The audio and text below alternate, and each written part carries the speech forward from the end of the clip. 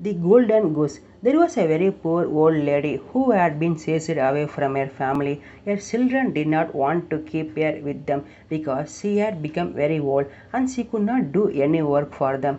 The old lady daily prayed, "Oh Lord, please take me with you soon. I don't want to live anymore in this world after even my children have left me to suffer." One day, as the lady opened her door, she found a very strange goose.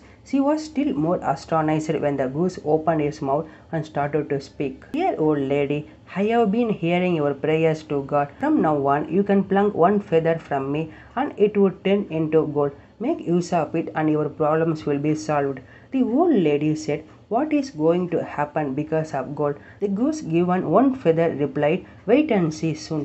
The old lady became very rich, and you know what happened next? All her relatives came back to her. She lived very happily then after. Moral: sincere prayers are well heard. Okay guys, thanks for watching.